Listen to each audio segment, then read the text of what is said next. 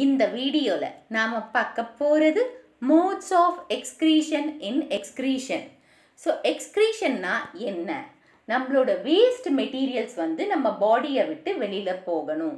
Modes of excretion na இப்போ different animalsல different types of excretory waste வந்து வெளியில போகுது. So ஒரு சில animalsல ammonia வெளியில போகுது. சில animalsல uric acid. இப்போ நம்மளெல்லாம் யூரியா வெளியில போகுது. So அதை பத்தி தான் நம்ம இங்க பார்க்க போறோம். So excretory system helps in collecting the nitrogenous waste and expelling it into the external environment. So excretory system na அதுக்கு ஒரு தனி system இருக்கு. Digestive system, circulatory system மாதிரி excretory system ஒரு system நம்ம பாடியில இருக்கு. எல்லா ஆர்கானிசத்துலயுமே இருக்கு. இதோட வேலை என்னன்னா nitrogenous waste கலெக்ட் பண்ணி அதை வெளியில அனுப்புறது. வெளியிலன்னா என்விரான்மெண்டல், நம்ம பாடியில இருந்து அவுட் சைட் த என்விரான்மெண்ட்டுக்கு கொண்டு போறது தான் இந்த எக்ஸ்கிரீட்டரி சிஸ்டத்தோட வேலை. Animals have evolved different strategies to get rid of these nitrogenous waste. So எல்லா அனிமல்ஸ்லயும் சில மெத்தட்ஸ் இருக்கு இந்த நைட்ரோஜீனஸ் வேஸ்ட்டை வெளியில அனுப்புறதுக்கு. Ammonia produced during amino acid breakdown is toxic, hence must be excreted either as ammonia, urea or uric acid. இப்போ amino acid break down பண்ணும்போது நம்மளுக்கு ammonia வெளியில வருது. அந்த அமோனியா நம்ம பாடிக்குள்ளே இருக்கக்கூடாது.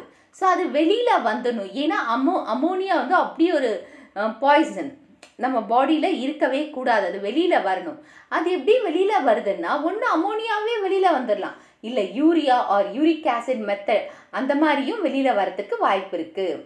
The type of nitrogenous end product an animal excreted depends upon the habitat of the animal. இப்போ எந்த டைப் அமோனியாவா, யூரியாவா, யூரிக் ஆசிடா, எந்த டைப் ஆஃப் நைட்ரோஜினஸ் வேஸ்ட் வெளியில் வருதோ ஒரு அனிமலில், அது அவங்களோட ஹேபிட்டேட் இருப்பிடத்தை பொறுத்து, அவங்க இருக்கிற இடத்தோட சூழ்நிலையை பொறுத்து தான் அந்த அனிமல் வந்து அமோனியாவை வெளியில் அனுப்புமா இல்லை யூரியாவையா யூரிக் ஆசிடை வெளியில் அனுப்புமான்னு சொல்கிறது. The type next. Ammonia requires large amount of water for its elimination, whereas uric acid, being the least toxic, can be removed with the minimum loss of water, and urea can be stored in the body for considerable period of time and is less toxic and less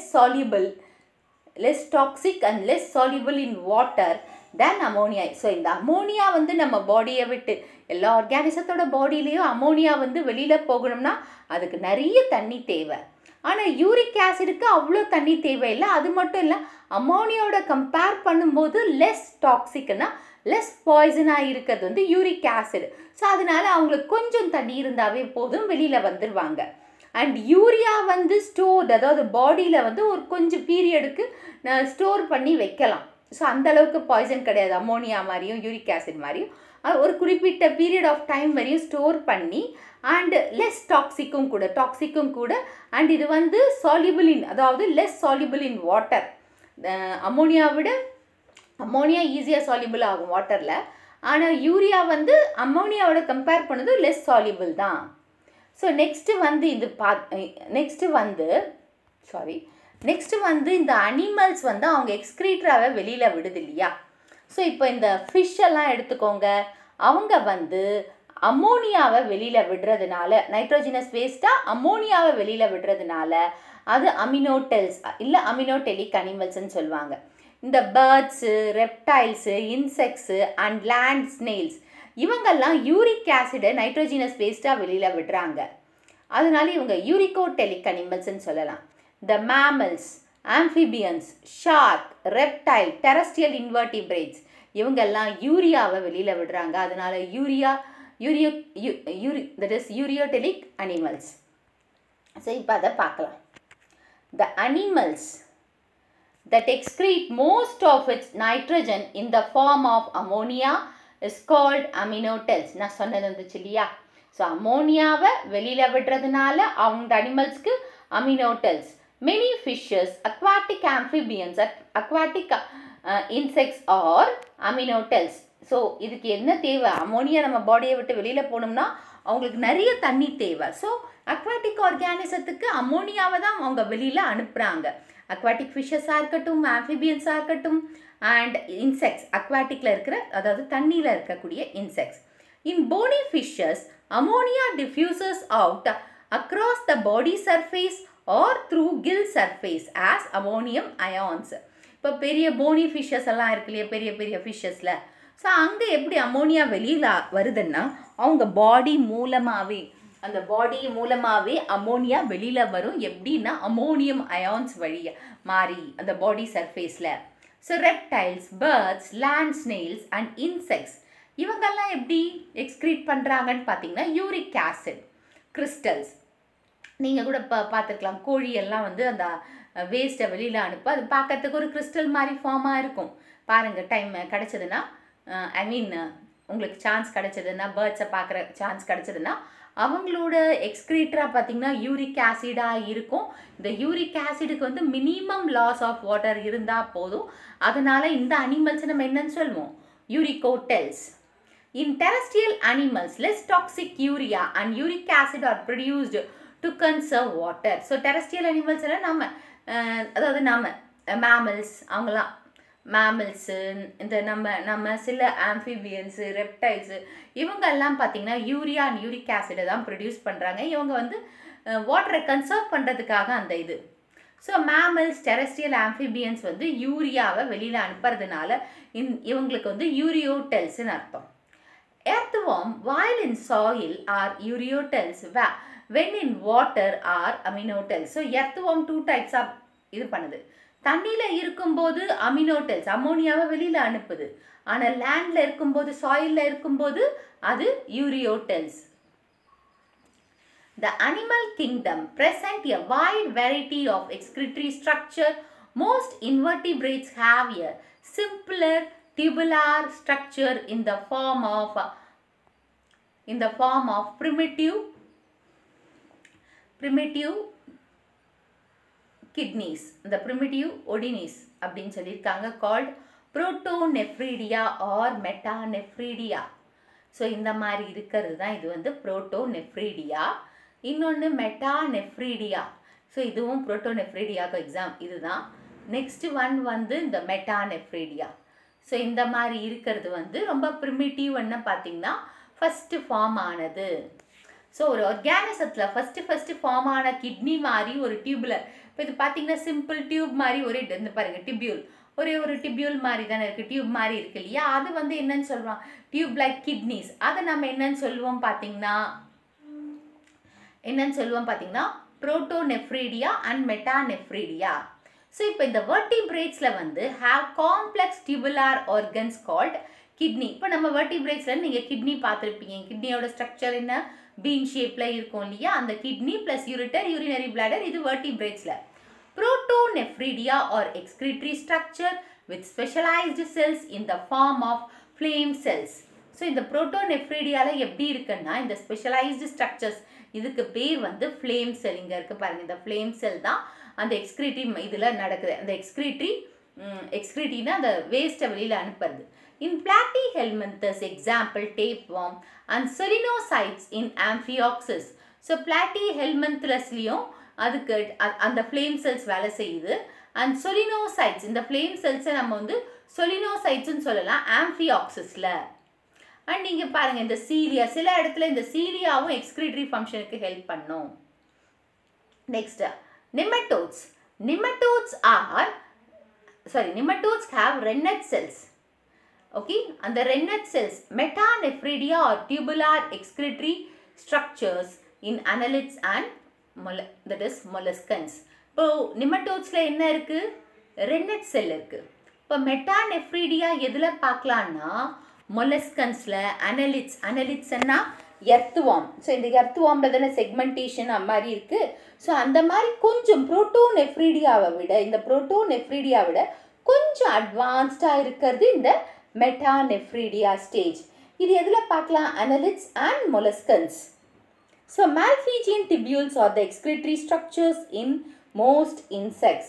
so இங்கே பாருங்கள், இப்போ cockroach நம்ம பார்த்துருப்போம். காக்ரோச்சில் வந்து பார்த்திங்கன்னா Malpighian டிபியூல்ஸ். நான் இது ஒரு ஆண்டோட ஸ்ட்ரக்சரை நான் உங்களுக்கு கொடுத்துருக்கேன். இங்கே பாருங்கள், மால்ஃபீஜியன் டிபியூல்ஸ் மூலமாக தான் எக்ஸ்கிரிட்டரி சிஸ்டம் இங்கே கிட்னி எல்லாம் ஃபார்மலாக இல்லை, மால்ஃபீஜியன் டிபியூல்ஸ் மூலமாக தான் இந்த எக்ஸ்கிரிட்டரி சிஸ்டம் இங்கே வேலை செஞ்சிட்ருக்கு இன்செக்ட்ஸில்.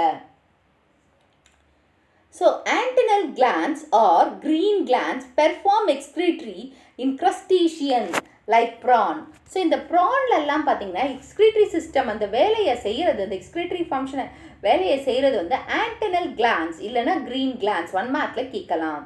So vertebrate kidney differs among the taxa in relation to the environmental condition. So இதெல்லாம் வந்து சிம்பிளாக கிட்னி மாதிரிலாம் எதுவும் இல்லை, ஏதோ ஒரு டியூப் மாதிரி ஸ்ட்ரக்சர்ஸ், கொஞ்சம் அட்வான்ஸ்மெண்ட் இருக்கிற ஸ்ட்ரக்சர். ஆனால் வெர்டிபிரேட்டில் இருக்கிற கிட்னி வந்து ரொம்ப ரொம்ப அட்வான்ஸ்டு ஒன் அண்ட் அந்த என்விரான்மெண்ட்டுக்கு ஏற்ற மாதிரி அது வேலை செஞ்சிட்ருக்கு. ஸோ நெக்ஸ்ட் ஒன் வந்து நெஃப்ரான். ஸோ உங்கள் எல்லாருக்குமே தெரியும், இதுதான் நெஃப்ரான். இது வந்து மால்ஃபீஜியன் கேப்சில், பவுமேன் கேப்சில்னு சொல்லுவாங்க. இதுக்குள்ளே மால்ஃபீஜியன் டிபியூல்ஸ் இருக்குது. ஸோ அப்புறமா இது வந்து ப்ராக்சிமல் கன்வல்யூட்டட் டிபியூல், இந்த பக்கம் வந்து டிஸ்டல் கன்வல்யூட்டட் டிபியூல் இருக்குது. இதுதான் ஹென்ஸ் லூப்பு அண்ட் இது வந்து கலெக்டிங் டக்ட். இது வந்து நம்மளோட கிட்னியில் பல்லாயிரக்கணக்கில் இருக்குது. இதுதான் ஃபில்ட்ரேஷனை பண்ணிகிட்ருக்கு. ஸோ அதனால தான் இந்த நெஃப்ரானை வந்து structural and functional unit of கிட்னின்னு சொல்கிறாங்க. ஸோ கிட்னியோட ஸ்ட்ரக்சரை ஃபார்ம் பண்ணுறதும் இந்த நெஃப்ரான் தான். அப்புறமா ஃபங்க்ஷனல் யூனிட் அந்த வேலையை செய்து இல்லையா, பிளட்டையும் யூரினையும் கலெக்ட் பண்ணி அதை பிரித்து அந்த யூரினை தனியாக பிரித்து வெளியில் அனுப்புறது. ஸோ அதனால தான் இந்த nephron structural and functional unit of கிட்னின்னு சொல்கிறாங்க. So reptiles have reduced glomerulus or lack of that is glomerulus and hence produces very little hyponicorin, whereas mammals kidney produces concentration hypoosmotic urine. So hypotonic urine வந்து எதுலெல்லாம் produce hypotonic urine எதுலெல்லாம் இருக்கு? the reduced glomerulus இல்ல lack of glomerulus இந்த மாதிரி, அதாவது இது வந்து glomerulus, இதில் hence loop இதெல்லாம் இல்லாத இடத்துல அந்த ஆர்கானிசத்தில் ஹைப்போடானிக் யூரின். ஹைப்போன்னா ஆஸ்மாட்டிக் ப்ரெஷர் ரொம்ப கம்மியாக இருக்கிற யூரின், அந்த ப்ரெஷர் கம்மியாக இருக்கிறதுல வந்து ஹைப்போடானிக்காக இருக்கும். ஏன்னா அங்கே குளோமருலஸும் மால்ஃபீஜியன் டிபியூல்ஸும் இல்லாமல் இருக்கலாம். நெக்ஸ்ட் ஒன் வந்து மெமாலியன், அதாவது மேமல்ஸில் ஆடு, மாடு, மனுஷன், குரங்கு, இது எல்லாத்துலேயுமே இந்த ஆர்கானிசத்தில் எல்லாத்துலேயுமே கிட்னியில் வந்து கான்சென்ட்ரேட்டட் ஹைப்பர் ஆஸ்மாட்டிக் யூரின். ஹைப்பர்டானிக்னாவே என்னன்னு சொல்லலாம், நம்ம நிறைய ஆஸ்மாட்டிக் ப்ரெஷர் அதிகமாக இருக்கிற யூரின். அதனால தான் ஹைப்பர் ஆஸ்மாட்டிக் ப்ரெஷரே அதிகமாக இருக்கிற யூரினை ப்ரொடியூஸ் பண்ண முடியும். எதனாலன்னு பார்த்தீங்கன்னா, அப்படிப்பட்ட யூரினை நம்ம ப்ரொடியூஸ் பண்ணுறாங்கன்னா இதுக்கு வந்து நிறைய ஹென்ஸ் லூப் பெருசாக இருக்குது. ஸோ ஹென்ஸ் லூப் பெருசாக இருக்கிறதுனால தான் இந்த ஆஸ்மாட்டிக் யூரின், ஹைப்பர் ஆஸ்மாட்டிக் யூரினை நம்ம ப்ரொடியூஸ் பண்ண முடியுது.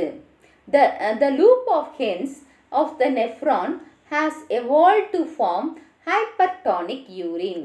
ஸோ இந்த லூப் இருக்கு இல்லையா, ஸோ இந்த மாதிரி டேர்ன் ஆகி இப்படி வருது இல்லையா, ஸோ இதுதான் ஹைப்பர்டானிக் லூப்பை ப்ரொடியூஸ் பண்ணுது, அதாவது ஹைப்பர்டானிக் யூரினை ப்ரொடியூஸ் பண்ணுது. glomerular kidney of marine fishes produces little urine that is isoosmotic to the body fluid. So glomerulurனா glomerulsே இல்லாத கிட்னி. இப்போ ஃபிஷ்ஷஸ்லாம் வந்து இந்த மாதிரி glomerulus இருக்காது. ஸோ அப்படிப்பட்ட ஃபிஷ்ஷஸில் பார்த்தீங்கன்னா ரொம்ப லிட்டில் யூரினை தான் ப்ரொடியூஸ் பண்ணுவாங்க. அந்த லிட்டில் யூரின் எப்படி இருக்குன்னா, இப்போ வந்து கிட்னி இருக்கிற ஹையர் ஃபார்ம்ஸ், அதாவது மேமல்ஸ்லாம் வந்து hyper isotonic, that is hyper osmotic urine இல்லையா. ஸோ இங்கே வந்து ஆஸ்மாட்டிக். ஐசோன்னா என்னது? சேமாக இருக்கிற ஆஸ்மாட்டிக் ப்ரெஷர். யாரோட சேமாக இருக்கணும்? எந்த பாடி ஃப்ளூயிடோட ஒத்து போகிற மாதிரி இருக்குன்னா சேம் லெவல்ஸில் அந்த ஃபிஷ்ஷில் இருக்கிற பாடி ஃப்ளூயிடுக்கும் இந்த யூரினுக்கும் ஐசோ ஆஸ்மாட்டிக் ப்ரெஷர் சேமாக இருக்கும். Next Amphibians and freshwater fish lack hen's loop, hence produces dilute urine, hypoosmotic. So amphibians இந்த frog varieties ரெண்டு தண்ணியிலையும் தரையிலையும் வாழற ஆர்கானிசத்தை ஆம்பிபியன்ஸ்னு சொல்லுவோம். அப்புறமா ஃப்ரெஷ் வாட்டர் ஃபிஷ்ஷஸ், ஃப்ரெஷ் வாட்டர்னா அங்கே உப்புத்தன்மை இல்லாத தண்ணியில் வாழற ஃபிஷ்ஷஸ், இவங்க ரெண்டு பேருக்குமே ஹென்ஸ் லூப் வந்து இல்லை. ஸோ அந்த ஹென்ஸ் லூப் இல்லாததுனால அவங்க டைல்யூட் யூரின், அதாவது ரொம்ப கான்சென்ட்ரேட்டடான யூரினை வெளியில் அனுப்ப மாட்டாங்க, டைல்யூட் ஆகி அனுப்புவாங்க. அப்போ அது ஹைப்போ ஆஸ்மாட்டிக்னா ஆஸ்மாட்டிக் ப்ரெஷர் கம்மியாக இருக்கும். Next, the average bladder holds between 300 ml and 600 ml of urine. நம்ம urinary bladderல 300 to and 600 ml of urine நம்ம அடக்கி வைக்க முடியும், hold பண்ண முடியும். If the urinary system is healthy, the urine may stay in the bladder for up to about 5 hours before excretion. So depending on the amount of liquid consumed. So நல்ல ஹெல்த்தியான பிளாடராக இருந்ததுன்னா 5 hours வரையும் நீங்கள் store பண்ணி வைக்கலாம். Okay, அது ஹெல்த்தியாக இருக்கணும். ஸோ அது மட்டும் இல்லாமல் நீங்கள் குடிக்கிற தண்ணி அளவை வச்சு, ஓகே, நிறைய தண்ணி எடுத்திங்கன்னா அது 5 hours ஸ்டோர் பண்ண முடியாது. Nerves send signals to the brain when the bladder needs to be emptied. With this indication, one will feel the urge to empty the bladder. So brain வந்து என்ன கொடுக்கும், சிக்னல் கொடுக்கும் ரொம்ப அர்ஜென்ட்டாக, அதாவது பிளாடர் ஃபில் ஆகிடுச்சு போயிட்டு அந்த எக்ஸ்க்ரீட் பண்ணிட்டு வாங்க. ஸோ அது சிக்னல் கொடுக்கும். ரெண்டாவது, இந்த பிளாடரில் ஒரு மசில் இருக்குது, அந்த மசிலுக்கு பேர் வந்து டெட்ரியூசர் மசில். ஸோ இந்த மசில் வந்து பார்த்திங்கன்னா எந்த ஒரு பிரச்சனை, ஸ்ட்ரெஸ் அந்த மாதிரி எதுவும் இல்லாமல் இருந்ததுன்னா அந்த பிளாடரை நல்லா சப்போர்ட் பண்ணும். So one May suffer from the stress if the muscle supporting the bladder R weakened. So stress அந்த மாதிரி பிரச்சனை வரும்போது அந்த மசில் வீக் ஆச்சுன்னா நம்மளால அதை ஸ்டோர் பண்ணி வைக்க முடியாது, அந்த கெப்பாசிட்டி போய் உடனே போயிட்டு உட்காரணும் அந்த மாதிரிலாம். ஸோ இதுக்கு இந்த மசிலை நம்ம ஸ்ட்ரென்தன் பண்ணணும்னா pelvic floor exercise helps to strengthen these muscles. So இந்த மசிலை நம்ம ஸ்ட்ரென்தன் பண்ணணும்னா pelvic floor exercise பண்ணணும். அப்போ நம்ம அந்த மசில், அந்த பிளாடரில் இருக்கிற மசில் ஸ்ட்ரென்தன் ஆகும். ஸோ இந்த வீடியோ உங்களுக்கு பிடிச்சிருக்கும், புரிஞ்சிருக்குன்னு நினைக்கிறேன். இந்த வீடியோ உங்களுக்கு பிடிச்சிருந்தா ஒரு like, share, subscribe to science easy tech channel. என்னோட பழைய வீடியோ லிங்க் டிஸ்கிரிப்ஷன் பாக்ஸில் கொடுத்துருக்கேன், நீங்கள் போய் பாருங்கள். ஏதாச்சும் டவுட்ஸ் இருந்தால் கமெண்ட் பாக்ஸில் போடுங்க.